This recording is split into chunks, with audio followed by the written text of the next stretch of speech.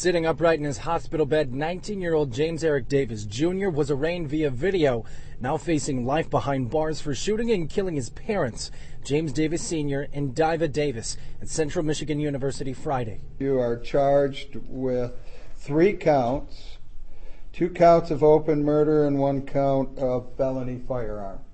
Davis Jr. has been in the hospital since his arrest early Saturday, but police say they first made contact with him the night before the shooting, when he was hospitalized after erratic behavior, possibly related to a drug reaction or overdose.